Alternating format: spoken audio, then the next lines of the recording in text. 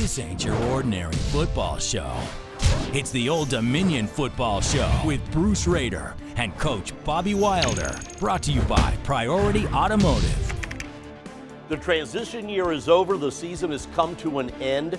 Unbeaten at home, the Monarchs were 1-4 against FBS opponents, including their first ever FBS win as they move up to Conference USA next season. Physically overmatched against North Carolina, Old Dominion left Chapel Hill with an uncharacteristic 60-point loss. We're going to talk about that, look back at the entire season, and look ahead to the future. The season finale of the Old Dominion Football Show starts now.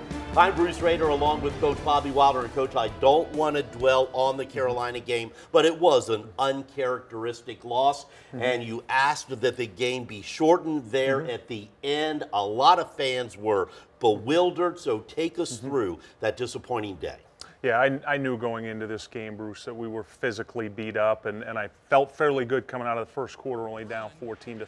But from that point, everything just unraveled. We went down there with 25 players injured, 5 out for the season, 3 starters on defense. And through the course of the second and third quarter, when it really got out of hand, we lost 7 players in that time. DJ Simon, our middle linebacker, dislocated his ankle. He had to have surgery on Monday, and we were already depleted at linebacker, Bruce. In this game, Richie Staten, who probably shouldn't have played. Richie's freshman linebacker, outstanding, going to be a great player, probably shouldn't have played. He ended up having to play 57 snaps. And at one point in the third quarter, I tried to take him out, and he got mad at me. I tried to put in Kanaya Anderson, freshman defensive end, who we'd moved to linebacker that week. And I love Kanaya for it. Tried his best in that game. And Richie said, "Coach, you got to put me back in. That's not fair to Kanaya." We also lost in this game. Nate Barnes dislocated his kneecap. He's going to have surgery. I mean, it's just an awful way to end your senior year. 7 total injuries in this game in the second and third quarter. And that's when I made the decision, Bruce, and it was all my decision. I take full responsibility for that decision. Any criticism should not go at anybody else, players, anybody. It's right at the head coach. I decided at that point to ask that the game be shortened, and I wanted to try to minimize any more injuries that would happen at that situation because we were just depleted on defense. We asked Aaron Evans, a backup corner, to play outside linebacker in this game. He played 77 snaps, did as well as he possibly could be expected. But at this point in the year, we were just decimated and depleted, and I take responsibility for that decision. All right, thank you, Coach. Moving up to Conference USA so quickly was a bold move after only 4 seasons. Now, if we've got the math right here, you had to bring in 49 new players. What, about 22 of them were freshmen. Was it too much to ask the players that you had this season to take on these FBS teams? It certainly looks like it after the North Carolina game, but I don't think it was, Bruce. I think it's something we needed to do as a program. It's something I wanted to do. So again, I take responsibility for it, but I really feel like we grew from this. Our players wanted this challenge. As you know, we've got some competitive football players on that team, and they wanted this challenge. And when I look back at this 8-4 record, it proves to me that it was the right thing to do. We'll grow from this, and we'll be much better as a program through those 5 FBS games on the road and that experience. All right, next year you take on 11 FBS teams. Will the Monarchs be ready for that? I think so. I think this experience helps us. When you look at those 5 FBS games, Bruce, obviously we would have loved to have had somebody play us at home, but it wasn't going to work. We were the last guy at the table when it came to scheduling for 2013, and the best we could do was to get those games on the road. But that experience from playing at East Carolina, at Maryland, at Pittsburgh, at Idaho, at North Carolina, when you look at next year's schedule, and we'll know it in February, the Conference USA, but now we're prepared to go to North Carolina State. We're prepared to go to Vanderbilt. We've had that experience, and our players have grown from it this year. It's going to make us a better team. All right, always the optimist. You said Monday that you considered this transition season a success. Your thoughts on that? Wow.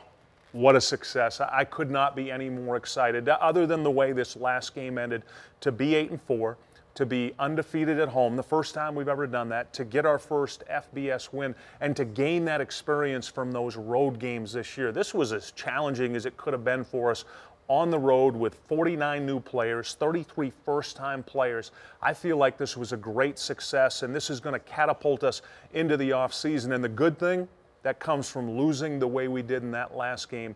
We met with all of our players on Monday. Those 79 that are coming back, they're more motivated than they've ever been for anything in athletics in their life. All right, the star of this team has been, is, and will be quarterback Taylor Heineke. Your thoughts on his season, and what do you expect from him next year? Wow, what a season. He broke 8 more school records this year. He passed for over 4,000 yards this year. And right now, Bruce, he's one of the top 15 quarterbacks all time in FBS history in terms of for passing for over 10,000 yards and rushing for over 1,000. There's only been 15 all time, and he's got a full year to go. With the players we have surrounding him, and there's some talent, 8 of 11 starters back on offense, he could end up as one of the top 3 quarterbacks in the history of college football next year. Can't wait to see him. Still to come, Coach Wilder has one last chance to answer your questions. It's the final installment of the Coach's Corner, and we're going to check in with some of the hardest working members of the staff as Chris Reckling visits with the Monarchs equipment managers. All right, we talk about the players and you coaches, but you can't have a successful college football team without a dedicated and talented support staff. Chris Reckling wraps up our season of the Old Dominion Coaches Show with that story. Ever wonder what it takes to outfit a college football team? It costs about $1,200 to outfit a game day player from head to toe. Daniel Cornier is the head athletic equipment manager at Old Dominion. Cornier, along with top assistant Jeff Gordon, oversee 4 graduate students.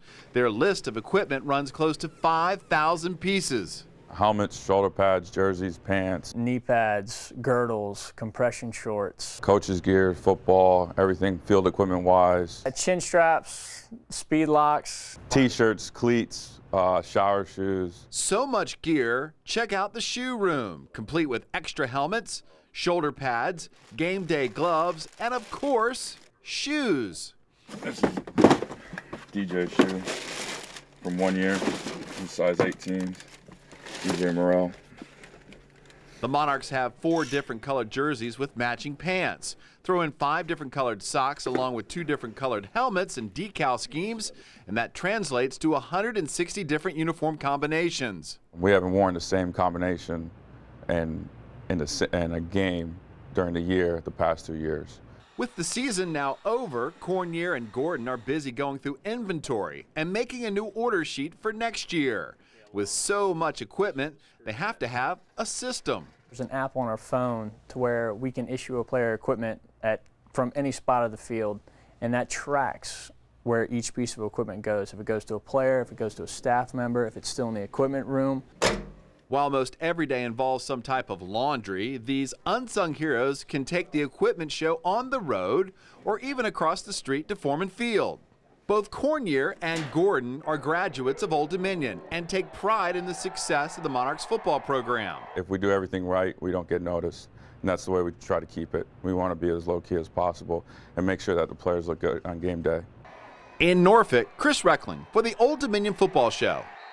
Thank you, Chris. Coach, the equipment managers don't receive the accolades that the players or you coaches do, but man, are they important. Oh, they're awesome. I mean, they're in there every day, and you could see in that piece, they just love Old Dominion University. Danny, Jeff, along with Scott Foreman, our truck driver, who went all over the country, and all those students. I'm so proud of those guys and so grateful, Bruce, for the work they do. All right. Still to come, one more round of the Coach's Corner as well as the priorities of the offseason. That's next on the Old Dominion Football Show.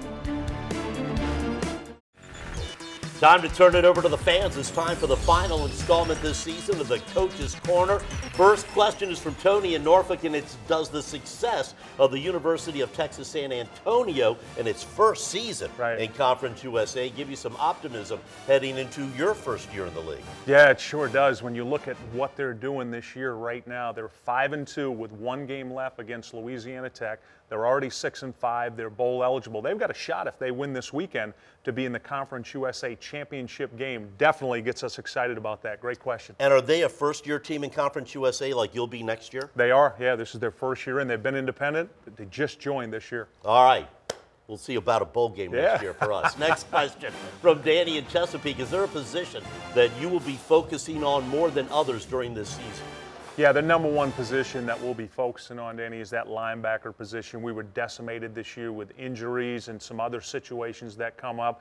But because this is only our second FBS recruiting class, we've got to focus on every position to continue to improve this team. Thanks for the question. All right, with no games until August, Coach, give us your priorities of the offseason as we make the move to Conference USA. Yeah, the number one priority for this football program right now, that's everybody, is to get bigger, get faster, and get stronger. Coach Martin and Coach Mack got to take over in the weight room, improve all our schemes in all three phases. We've got to get better in all three phases this offseason. There'll be a lot of research done by the coaches. And number three, earn our way from the bottom to the top in Conference USA. That'll be the mindset. In our final team meeting, our players were so excited on Sunday to start thinking about competing for a conference championship again. Thanks for the questions. As we wrap up the season finale of the Old Dominion Football Show, Coach, the defense struggled much of the season. What is the plan to change that by next fall? Well, first of all, what we've got to do is continue to improve ourselves personnel-wise, and we will. We'll have another great season in recruiting. We've already got a lot of commits on that side of the ball, and we had 12 freshmen play this year on defense. Those players are going to be better. We'll also look at the scheme. Coach Nagy and I talked Sunday morning right after the North Carolina game about some things we want to do differently. There was only so much we could do this year with all the newness of the players. We're going to look a lot different on defense next year. Everything's on the table, Bruce, whether it's 4-3, 3-4 schemes, different blitz packages. We're going to look at all of it, and I'm really excited about that. One final question. I assume the recruiting has already begun? Boy, sure has it ever. With at this point, I can't talk names, but we've got 19 players already committed.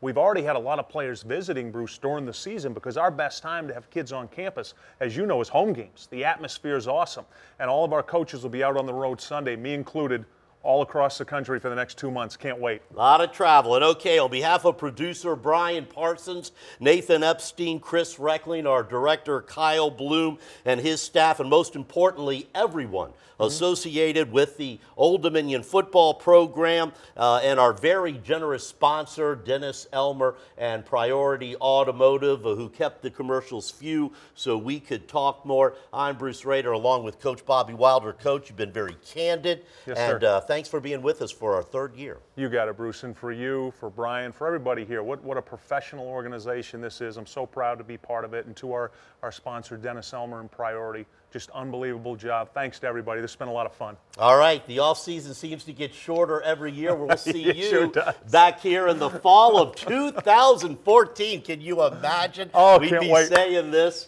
for another season Here we go. of the Old Dominion Football Show. Good night, everybody. Thank you.